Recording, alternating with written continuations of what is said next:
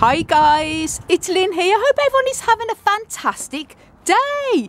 Now today, me and Hans are going to be installing a special dehumidifier in the polytunnel. And this is going to be absolutely amazing for overwintering in the polytunnel, because although we have a heater here, which is absolutely brilliant, this one is the BioGreen Phoenix and it's a fantastic electric heater. And this is great for keeping the plants warm during the very cold days and nights. But the biggest problem here, we live in Ireland, in Northern Ireland. And Ireland and the UK is, as those of you who live in the UK and Ireland will know, it's not the cold temperatures in the winter that's a problem for cacti and succulents if you've got them outdoors in greenhouses and polytunnels and things like that. It's the humidity. The humidity is so high, especially here in Ireland. It's very high. We're in Northern Ireland, as I say, which is even higher humidity because it's that bit damper than when I used to live in the south of Ireland, the down part in Waterford. But we have got this special dehumidifier, and this is one here. This is by ProBreeze, and it's a 10-litre capacity for holding the water that it gathers. And we're going to be installing this and showing you the humidity inside this polytunnel now, and then what it does after a couple of hours, probably 2 or 3 hours, and then show you the water that comes away and how it reduces the humidity. As I say, we've not used this. This is the first time we're trying this out, and it is a special one we got from Amazon.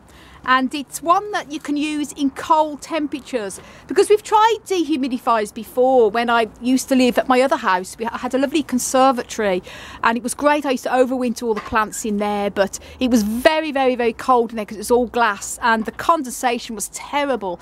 Because it was cold in there, even with the heater on. A lot of dehumidifiers, you need a minimum temperature of about 50 Fahrenheit, 10°C, before they'll really start to collect water properly. So that was our problem. But this one we've got here is especially for cold environments like garages, basements, attics, cellars. So it's a special one. And as long as it's kept above freezing, this dehumidifier will work. So it's going to be brilliant in here. As I say, the heater we have, it comes on if it drops below 5 Celsius, which is 41°F in here, which isn't too often because, as I say, our winter temperatures are quite mild, but it comes on. But most dehumidifiers do need warmer temperatures for that to work properly, so this is specially. And if you're interested in this dehumidifier, then I'll put links down below. So I got it from Amazon UK, but I'm sure they do a similar one in other parts of the world. But I'll put the links down below to where I got it from, and you can read a bit more about it. As I say, I'm not affiliated in any way. I have no idea how this is going to work for us, and it's one we got ourselves, so it's not one we've been asked to review. But if you're interested, do check the link down below. I'll put it in the video description. I'll tell you a bit more information on it. As I say, that's our little heater there. And also, if you're interested in a very good electric heater, it is actually quite cost effective as well, because we have it on a thermostat. And I've often getting asked about greenhouse heaters. Well, as I say, this one is by BioGreen Phoenix, and I'll link up above to a video I made when I did the unboxing of this. It's about 3 years that we've had this, and we're very, very happy with it, I have to say.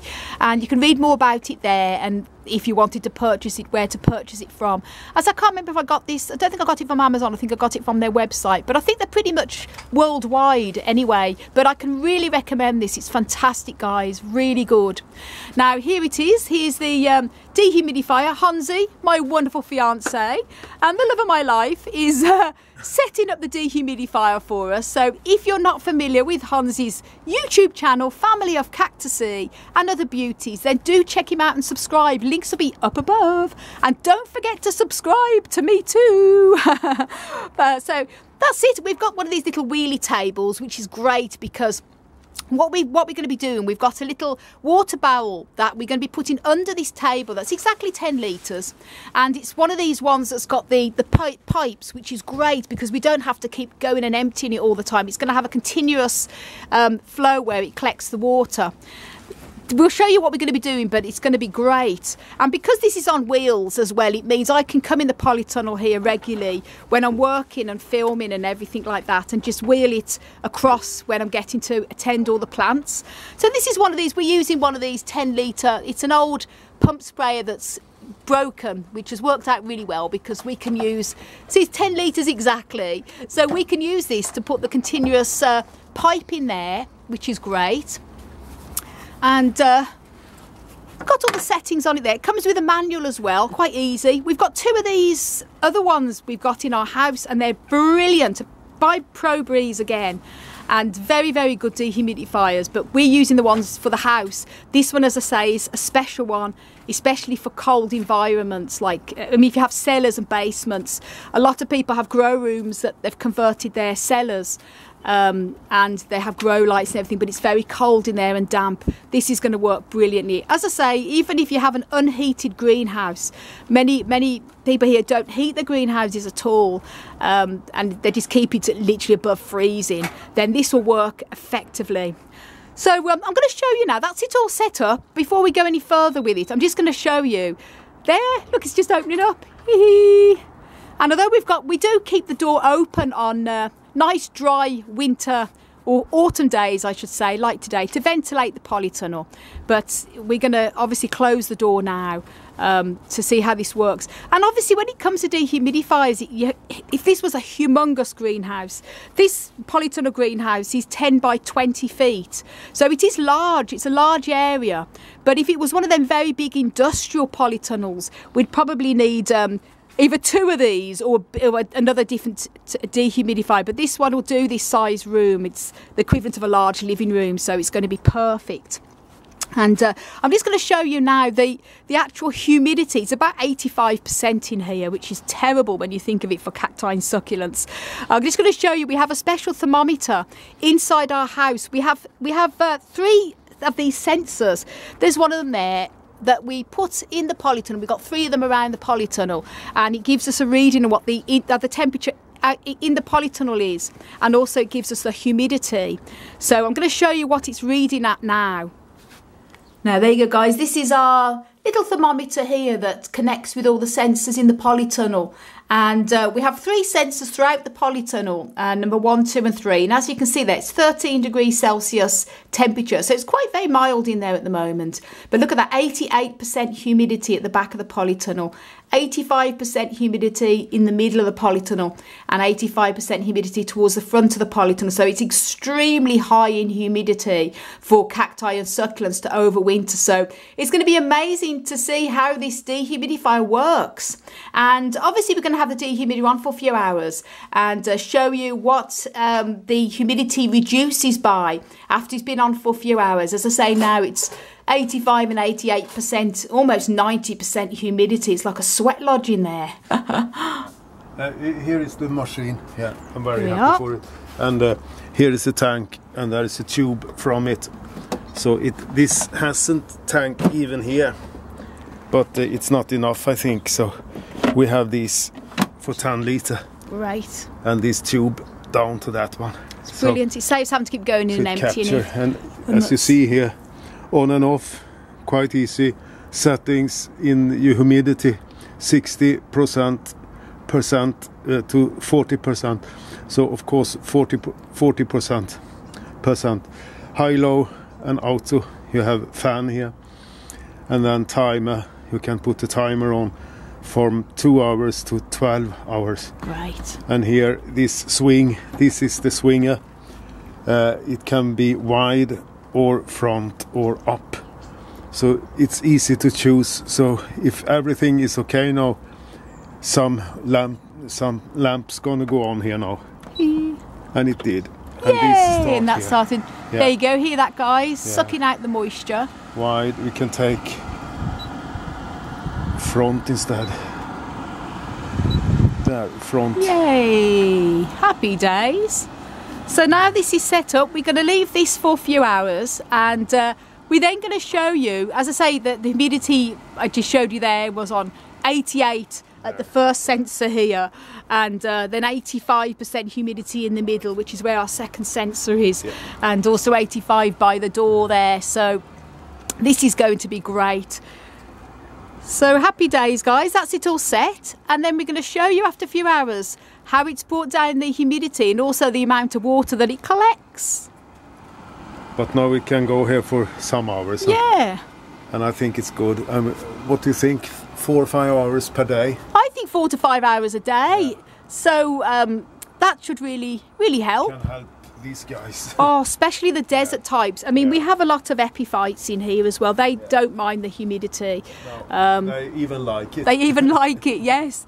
But obviously, the desert types that we've got here don't like it. This is a result sometimes of too much humidity, where you get this sort of scabbiness sometimes appearing. It's down to often just down to too much humidity. But move over that. Yeah, move across there. Even this one I can move over. They're going to think they're in the desert, guys. Oh, how wonderful. Might come in here and sit and have a cup of tea. Great. So happy days. And this even give heat. That's great. So it's perfect, you know. Yeah, oh lovely. You can feel a bit of heat. Yeah. And we might actually save us money, because obviously with the heater on and everything like that, we have loads of grow lights in the house. You know, electric bill is... We're very lucky. Our electric is good, actually, considering we have all the grow lights and have to have the heater on many times in the winter and stuff like that. But this will probably reduce it, because we may not have to have the heater on so much, because given a bit of heat, it's going to be great. So there we go, and I'll report back then in a few hours. Yeah. Yay! Happy days. Happy days. Now, guys, just look at that. We've had the dehumidifier on for about 5 hours, just over 5 hours now. And look at the difference. The humidity here has gone down to 59 at the top of the polytunnel, 60 in the middle of the polytunnel, and 66 towards the door. And that's absolutely incredible, because as you know, the humidity was over 80%, which is extremely high. And that has brought it right down there. Absolutely fantastic. And what we're going to be doing is obviously having the dehumidifier on probably for about 5 hours during the day. And that's going to really help bring the humidity down in the polytunnel. It's going to really help the plants. So it's absolutely brilliant. And now we're going to go into the polytunnel, turn the dehumidifier off, and show you how much water that it's actually collected. Now here we are in the polytunnel, and I have to say it feels so much drier in here. You can just feel the air. It's lovely. And even though it's getting dark now, it's getting cool, but this is how much it's collected already. That's how much water there in the bucket. Unbelievable. That's amazing. So this would have all been sitting in the air. So that is absolutely brilliant. Happy with it, I have to say. And it's nice and silent too when it's on. So very, very, very happy with it. And then I'll do a more update review on this in the coming weeks, how it works with the cacti. But it's going to be brilliant, I have to say, just to feel that nice drier air. Absolutely brilliant. So thanks so much for watching, guys, and if you haven't done already, please do subscribe to my channel, and don't forget to click that notification bell. And for lots more info on how to care for and grow cacti and succulents, check out my website, desertplantsofavalon.com. I want to send you loads of love, heaps of happiness, and tons of crazy cactus and succulent power from across the Emerald Isle. And until my next video, bye!